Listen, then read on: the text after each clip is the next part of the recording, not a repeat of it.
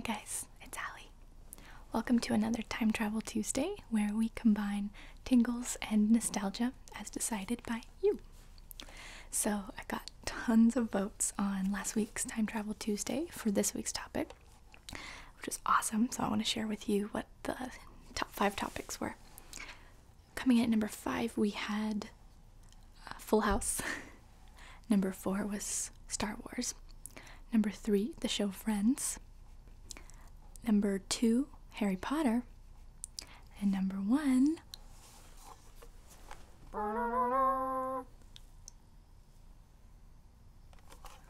The Legend of Zelda. So, I myself am not super knowledgeable on the franchise. And for those of you who also are not super knowledgeable about Zelda, I do encourage you to stick around because I found a lot of really interesting facts and information about the game. So I think you'll still find it interesting even if you're not a fan of the game.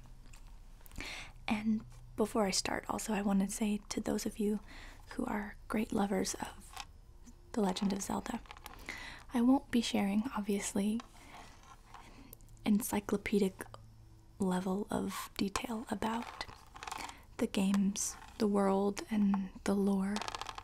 And that's just because it's so incredibly vast and rich, as you know. And I just couldn't fit that into a video.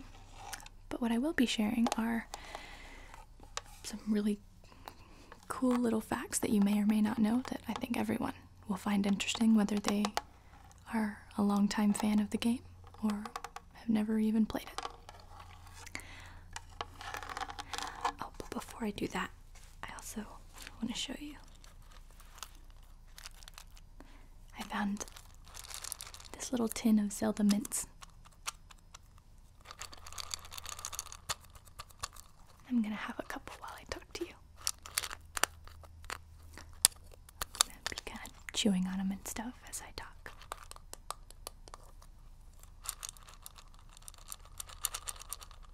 I like the little sound they make. This is a little metal tin.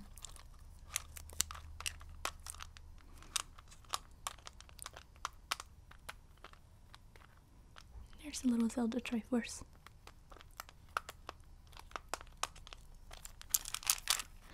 Okay. Like I said, I learned a lot about Zelda.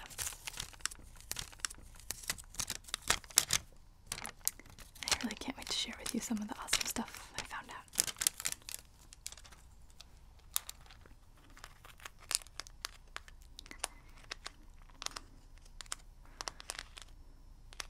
I'm really looking, I've never had a Zelda mint before, so I'm really looking forward to having one. I wonder what they taste like. Probably peppermint.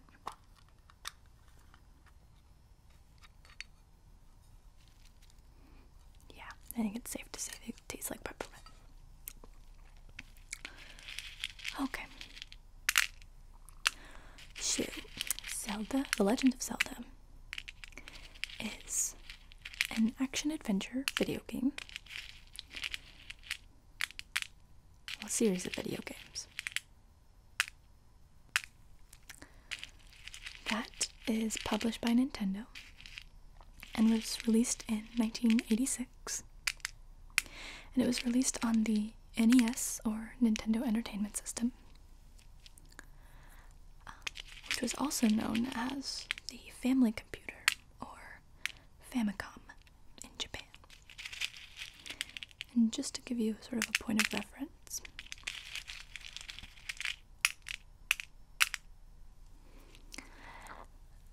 the game was released on an 8-bit cartridge. And to give you an idea,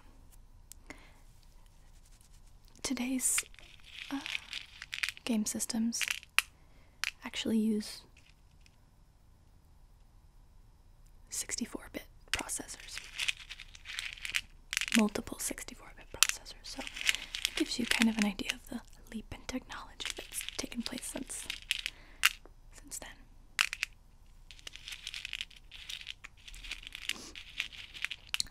But the game was created by two men named Shigeru Miyamoto and the other man was Takashi Tezuka.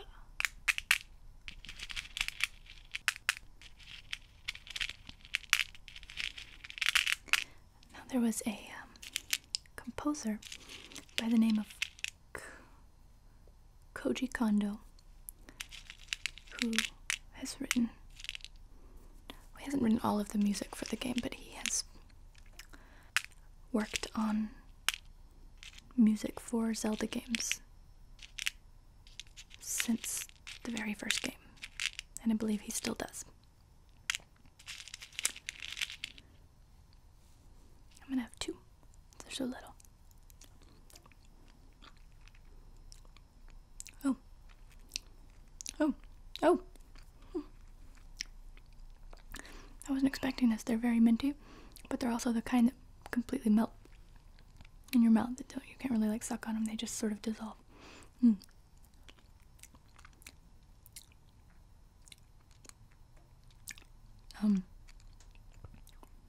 I think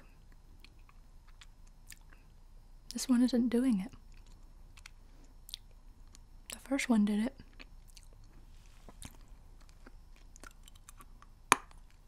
Oh, okay. Nope, this one's hard. I wonder why that first one was so melty. Okay. Anyway. So.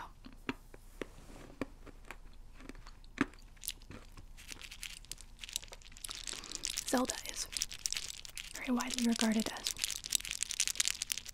one of the most important games and most groundbreaking games of all time.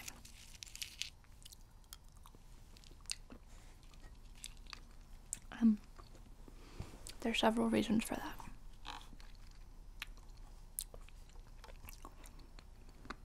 This is weird, you guys. These are all hard, crunchy mints, and the first one I had just melted. I hope it wasn't poisoned. Well, if it was, it's been very nice knowing all of you. Okay.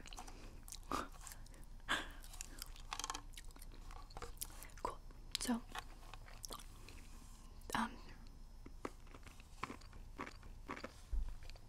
as I said, Zelda is known as a very groundbreaking, innovative, important game in gamer culture.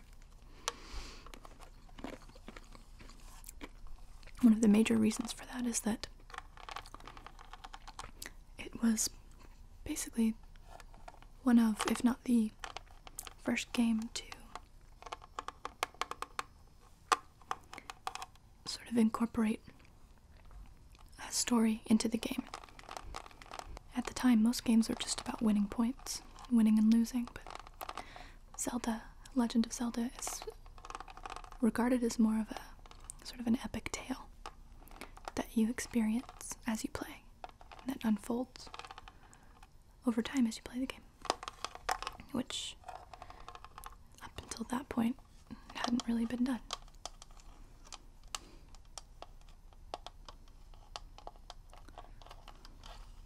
Not on those types of games, anyway. And the ability to use lots of different types of items in the game was new as well. Dozens of different types of items. And it had this giant world that was so huge and so vast that could just be explored. That was full of hidden secrets and things, which made it an incredibly sort of rich gameplay experience for the users.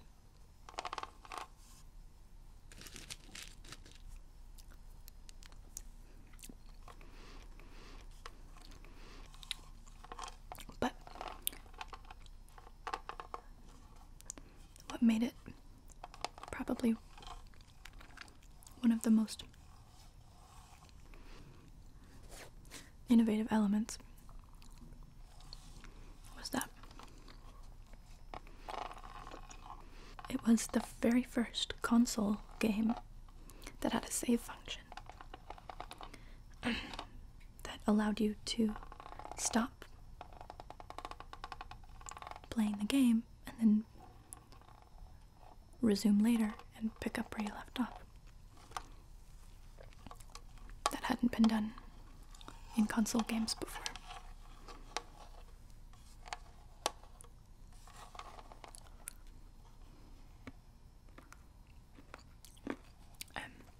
Zelda sort of broke the mold on that. It also had, I think, just the original, maybe not, but the original had it's called a second quest, where when you beat the game, you could go through and play it a second time, but everything would be a little bit different. And everything would also be a little bit more challenging. And that was very unique. And it was also very innovative for its time, for the 80s, which is super cool.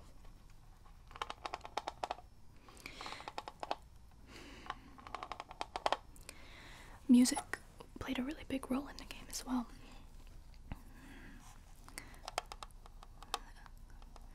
Full of sort of musical puzzles and musical instruments that help the player move forward in the game. And the music will change in real time as you're playing.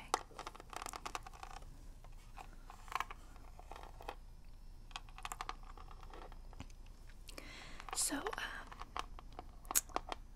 the creator of the game, Shigeru Miyamoto, when he was a kid, he spent a lot of time. He grew up in Kyoto. He spent a lot of time as a kid sort of exploring just the outdoors. And he would spend lots of time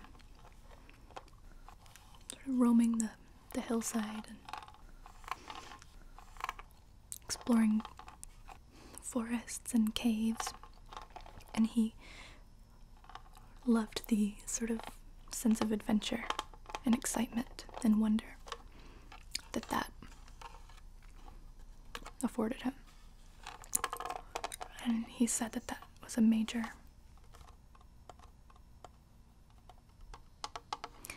influence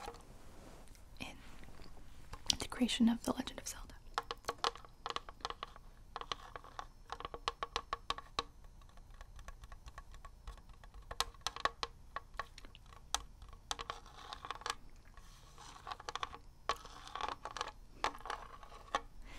He actually decided to name the game Zelda because one day he learned that F. Scott Fitzgerald, the famous author, that his wife was named Zelda. And he liked the name. And that was it. That's how he decided.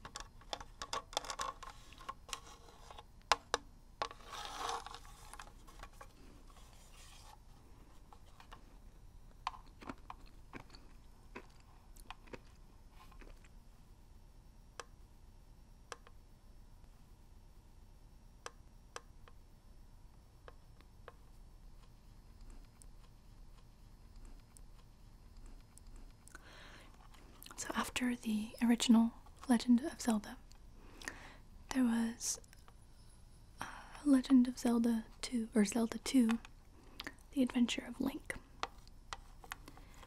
That game was not super well received. I think namely because it was a side-scroller for some reason, instead of the top-down perspective. And after that, they went back to top-down. So I'm not sure why it was made a side scroller. But I think a lot of people didn't love it for that reason. Yeah, so it was considered a bit of a fail. But it was also released in a gold cartridge, like this one.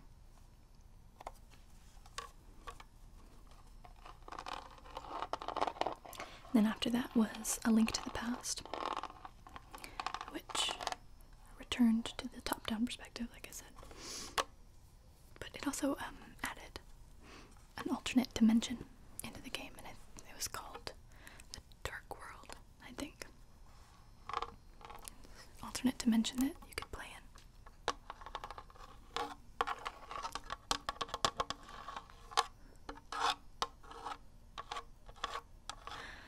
So there was an animated series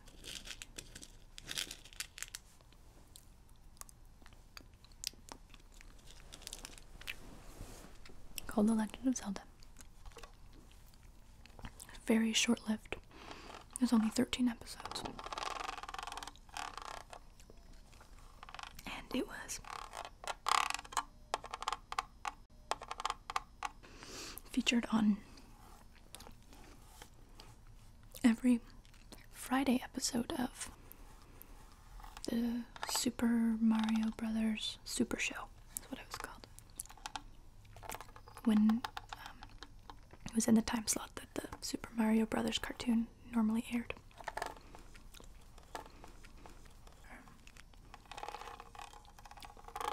It didn't run for very long at all. And it had a lot of sort of, even though it was short, it had a lot of continuing themes.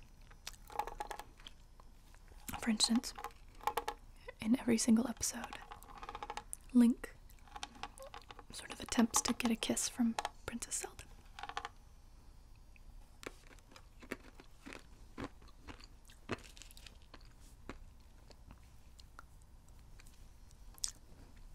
But every time his plan is thwarted by some outside forces, and they get interrupted.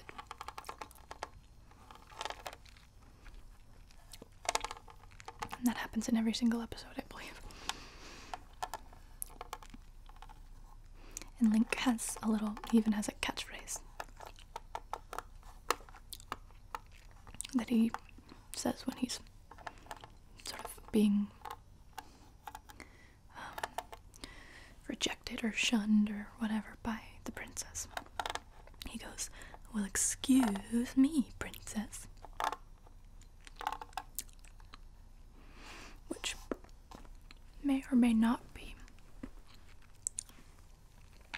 a reference to either Steve Martin in SNL or Han Solo in Star Wars. But I'm not sure. Might be neither. Might just be a coincidence. I love mints.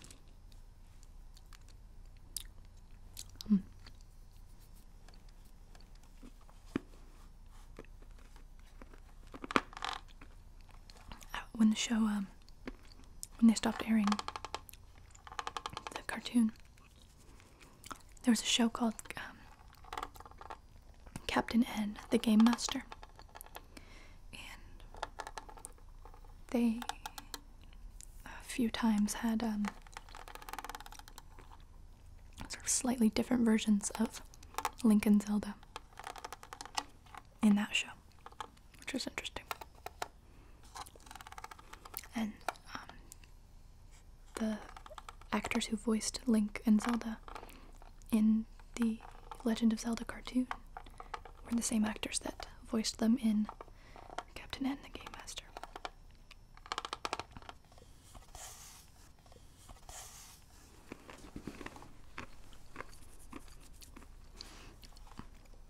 So I know that with these game cartridges,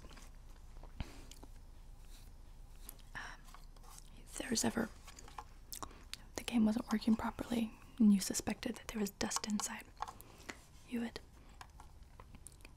kind of blow on the inside of it to get the dust out. So I thought that might make maybe an interesting trigger. I wanted to try it. So.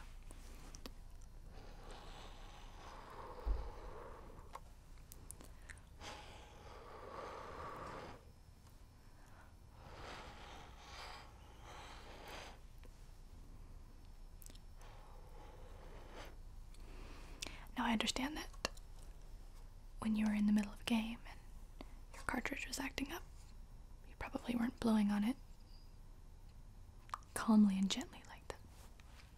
There's probably a lot more rage behind the gust. But for our purposes.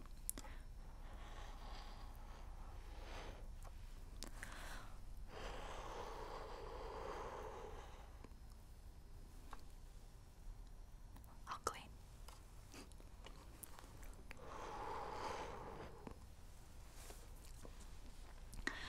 Well, now I want to share some interesting facts with you.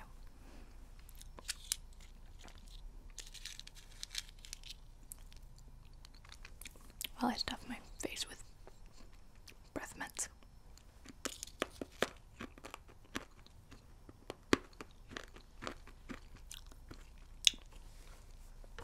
So,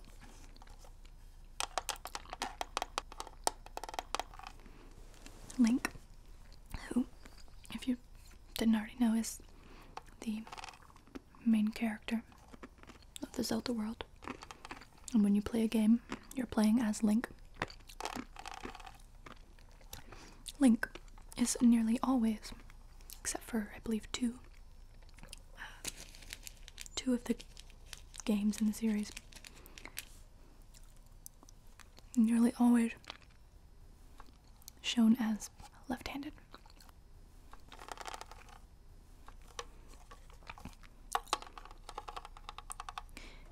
But what you might not know is that the reason for that is that he's modeled after, or that aspect of him is modeled after, one of the creators, Miyamoto, who is left-handed.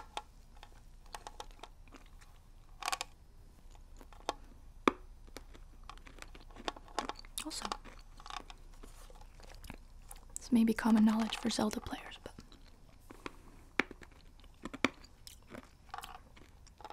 the famous actor-comedian Robin Williams, who's one of my favorite actors of all time, I think he's a really big gamer, and he named his daughter Zelda after the game.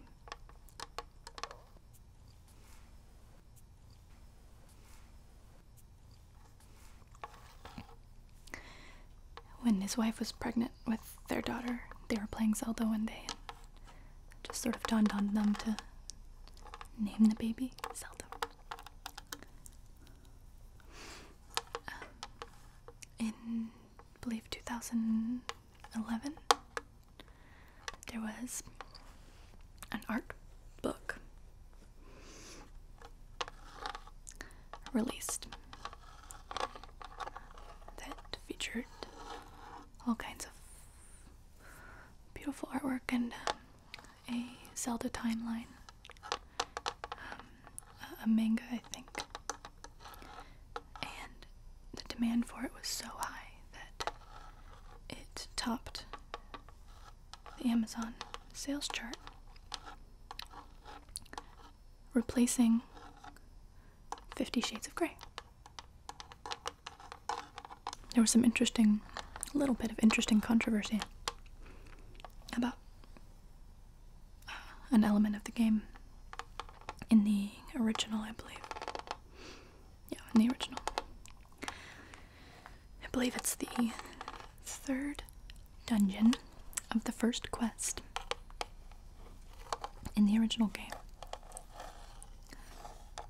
That, when you look at it, is shaped rather like, well, not rather like, completely like a left-facing swastika.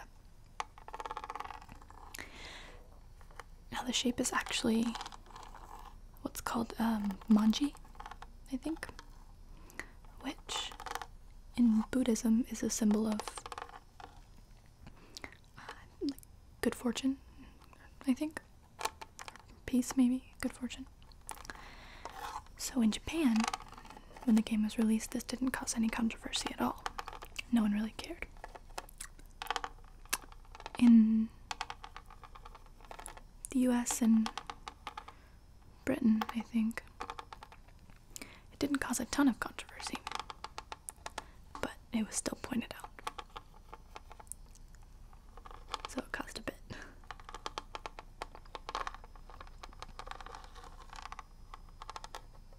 And then,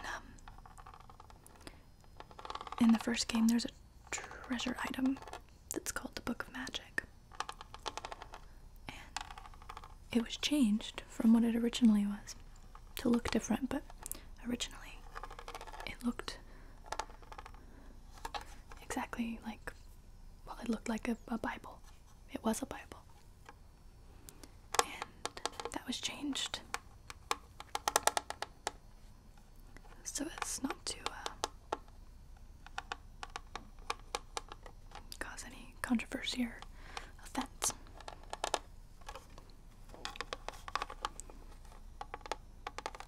One thing that I thought was really funny is that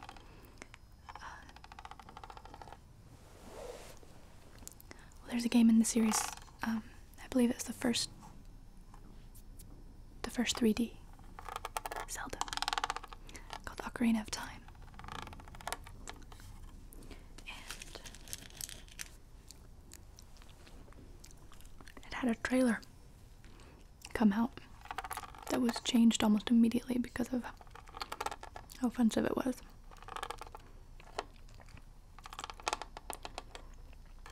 And it said, oh gosh, what did it say? It said something kind of sexist, so they changed it. It's actually pretty funny. It says a few things, and then it says, "Willst thou get the girl, or play like one?" I think that pissed some people off, so Nintendo thought, oh, probably can't say that, let's change that real quick before anyone notices it. But it ran for a little while. Speaking of Ocarina of Time, an ocarina is a little flute, kind of an instrument. And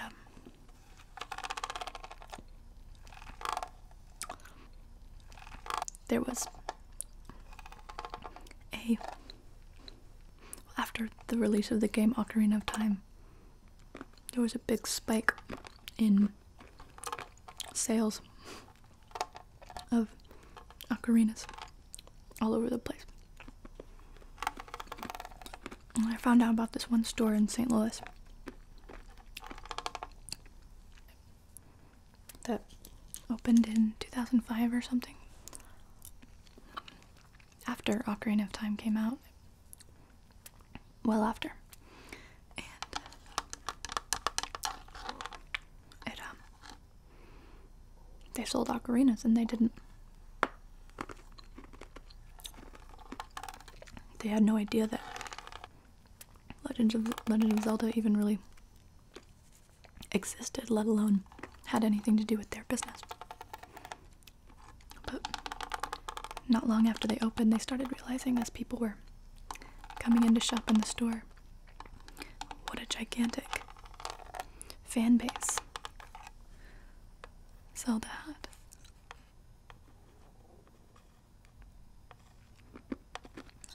And they realized then that they actually owed a lot of their business success to the game Ocarina of Time. So they now offer, well, they have an entire section on their website, and they offer a very wide selection of Zelda related products. They actually sell a product called the Ocarina of Time. And they have lots of ocarinas in the shape of rupees. Those little jewel things.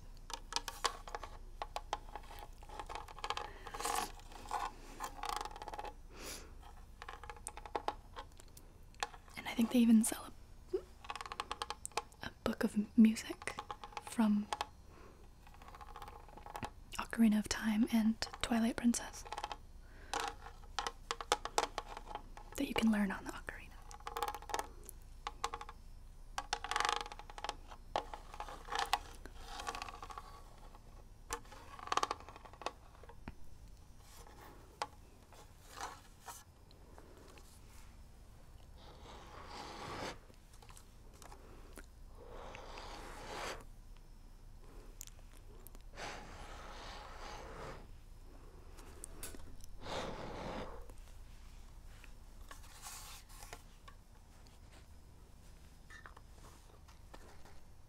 Play with this mint tin a little bit.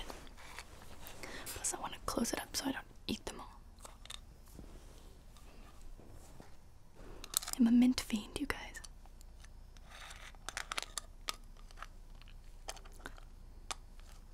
So this is what's called the Triforce.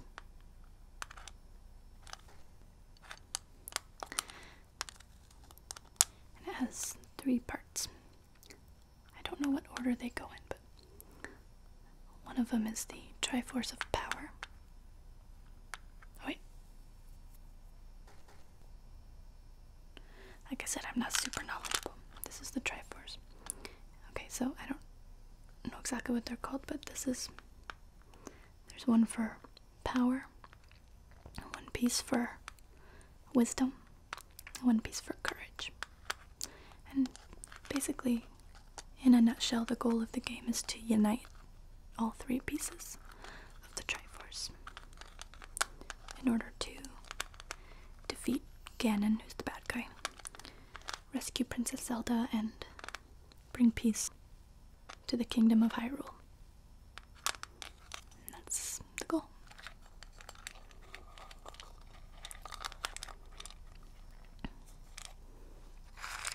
I like the little noise that the mints make in the tin.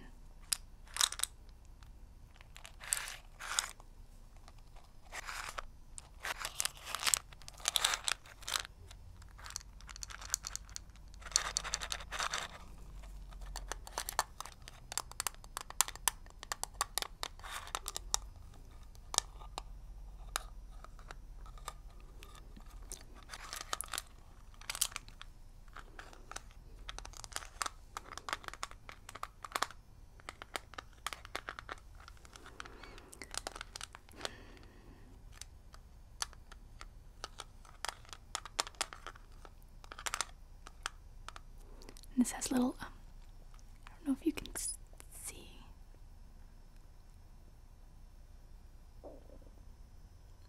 Maybe you can, it has little sort of divots, little dots.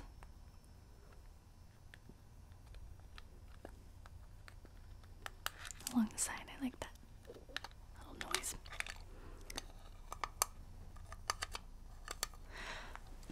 So, Legend of Zelda is obviously hugely influential, and it made just an incredible impact on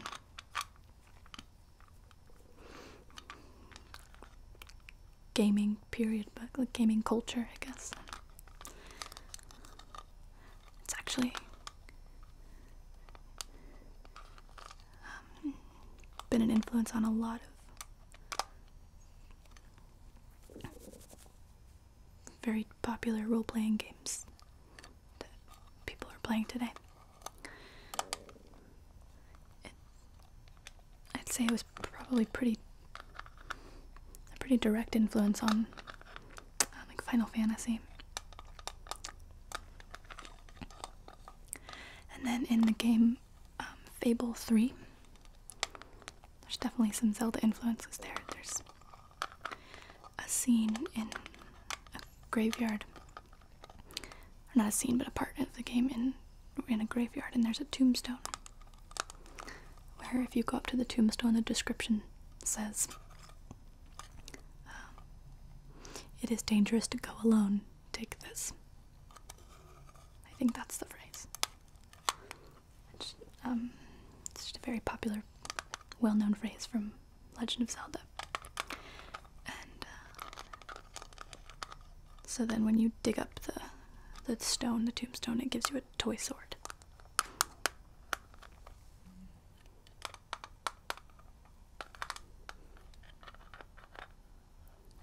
And then there's also a really long quest chain in World of Warcraft that has a lot of references to Legend of Zelda. There's a character, or a little gnome, I think, that is named Lincoln.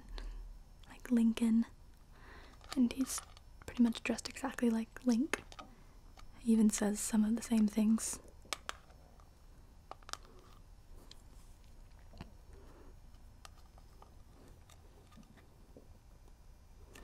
But I think he says some of the things that he says some of the things that Link says in this cartoon, because in the game Link mostly didn't speak at all.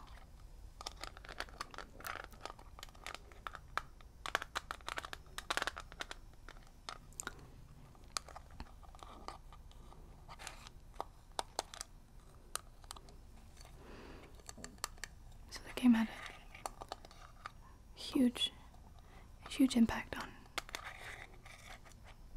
the world of gaming. And made a ton of sort of groundbreaking innovations.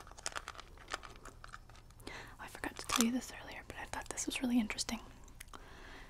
Before the game was released, the big guys at Nintendo weren't totally sure about it.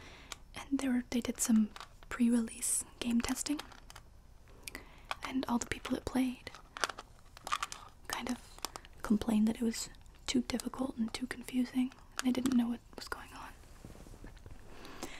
So what Miyamoto did,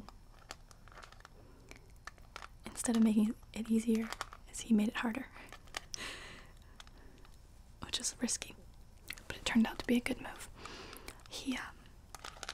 I believe he made it so that the game, at the beginning of the game, you no longer start with,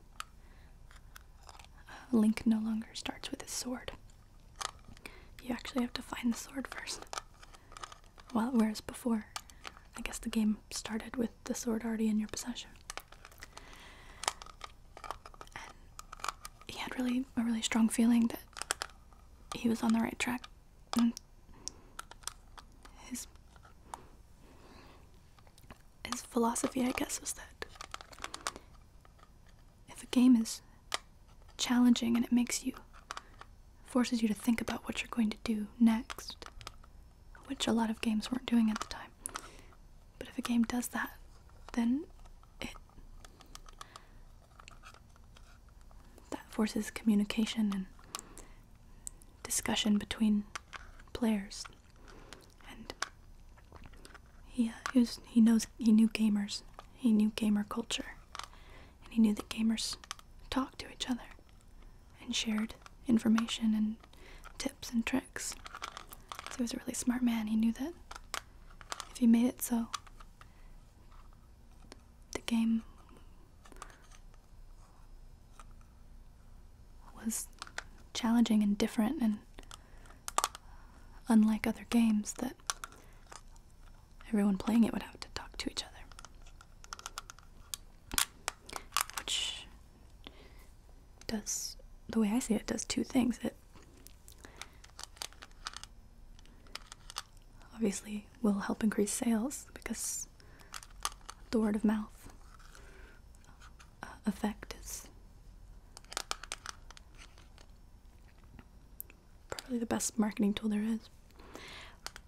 But also, I think that, and I think he knew this, I think it creates a more rich, sort of immersive, exciting, impactful gaming experience. And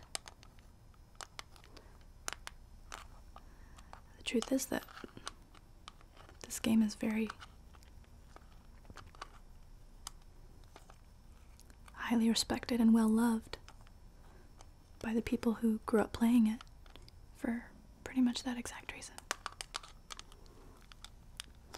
They had a gaming experience that they had never really had before, that no one had really ever had before. And that made Legend of Zelda something really special.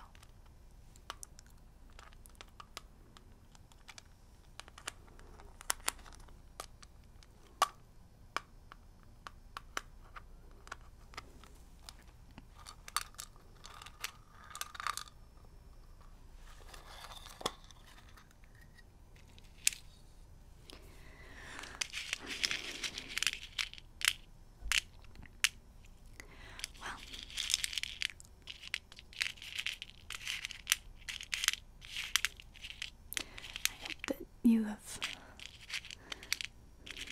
learned some interesting facts about The Legend of Zelda today, because I definitely did.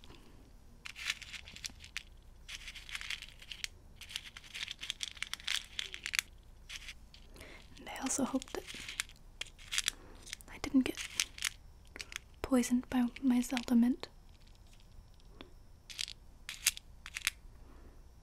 And that I'll get to see you guys again soon. Don't forget to leave your vote for next week's Time Travel Tuesday topic in the comments below.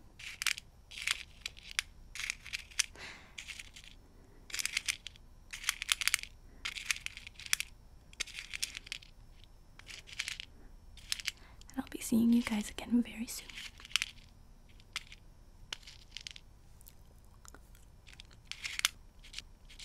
Until then,